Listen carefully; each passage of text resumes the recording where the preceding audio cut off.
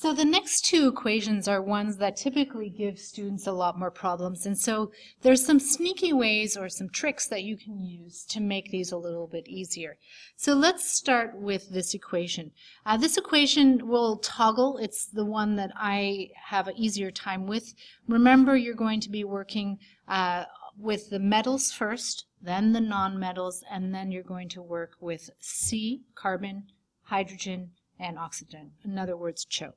So over here I have two carbons on my reactant side and one carbon on my product side. I want to balance those out, so I place a 2 in front of the carbon. Now I'm going to work on the hydrogens, because with the CHO sequence, C is first, H is next. I have 6 hydrogens here, only 2 here, so if I place a 3 over here, that works out to be 6.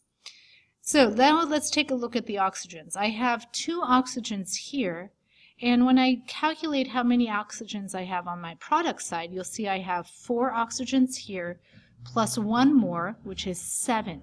And it's impossible using a whole number to get to 7 when you have multiples of 2.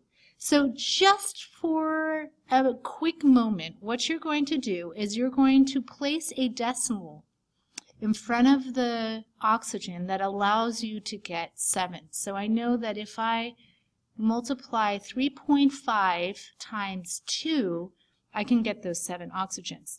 When we are working with chemical equations, you never have decimals, so we need to get rid of that decimal. And we can do that by multiplying everything by 2. So in that case, what happens, we'll cross that out, that means I have 2 C2H6s, because 2 times 1 is 2, plus 2 times 3.5 is 7 O2s, 2 times 2 is 4 CO2s, and 2 times 3 is 6 H2O. So we need to double check whether or not that worked. Sometimes it doesn't. So I look at my carbons. I have 4 carbons here. I have 4 carbons on my product side. In my reactants, I have 12 hydrogens. I have 12 hydrogens in my product side. I have 14 oxygens. So let's see if I have 14 oxygens on my product side.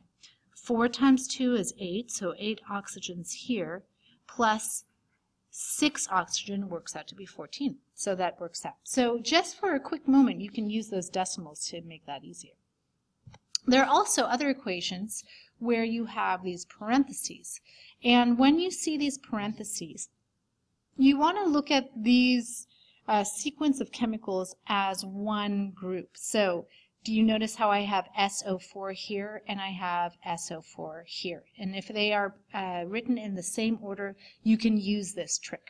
So again, we start with our metals. I have 1 aluminum here and I have 2 aluminums here. So I'm going to place a 2 in front of the aluminum. That should work out. Then I look at carbon. I have 1 carbon here and 1 carbon here. So that's fine.